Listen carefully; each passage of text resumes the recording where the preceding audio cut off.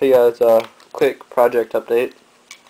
I went to the flea market right up the road and I got some things up there. There's a guy that was selling a bunch of really old, like 1960s, 1970s Athearn models. And I got this. It's one of them. It's a Clenchfield flat car. It's real metal and real wood. That's pretty cool. And it's missing some stuff, but got that. And then I got this B&O passenger car. It's missing a few detail parts, but easy fix. And these are going to be my next projects for the next couple of days. So keep a lookout for these. So just wanted to show you guys that. And I'll talk to you guys when I get more updates on it. Here's some pictures.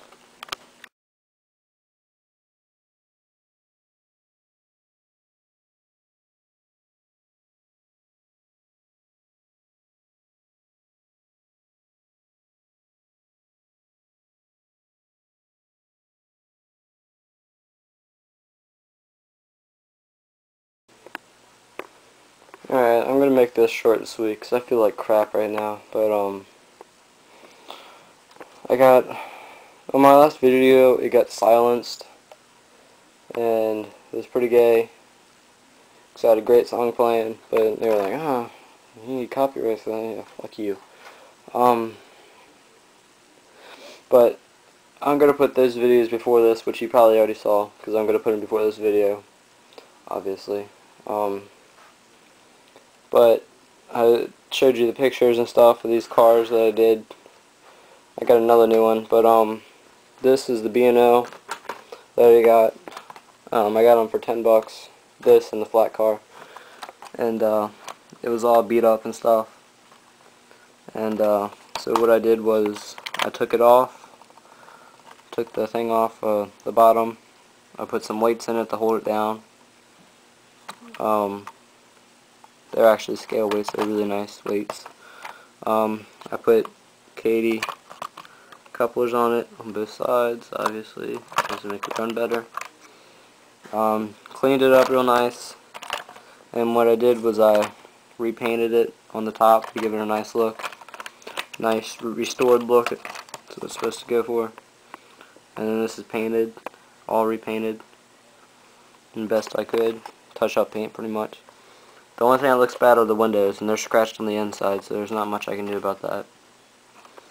I'm still going to get some detailing parts for the end here, but other than that, it looks really good. So there's that, and it runs really good too.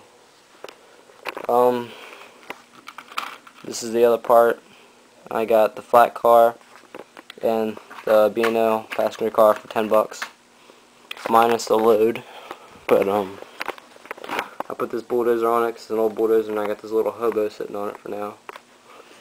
Not sure where he's going to go on here, but that's just there for now. So I'll take them off here for now. Looks really nice. This is the real deal right here. Full metal body and then real wood on the top. It's the real deal. But when I bought this, it was missing screws from the trucks, and it had no couplers on it or coupler boxes whatsoever. So I modified it to fit Katie couplers, and then I found some screws that would fit it, and then put it on there. So that's pretty cool. It's a heavy too. And then I got this for $5 up at the same guy, and this was actually falling apart. Everything was off. All the railings, the couplers, everything was off.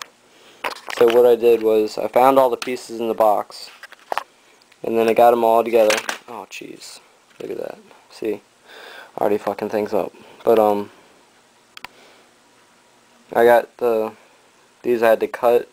I found them, had to cut them on both sides. Had to cut these for iron.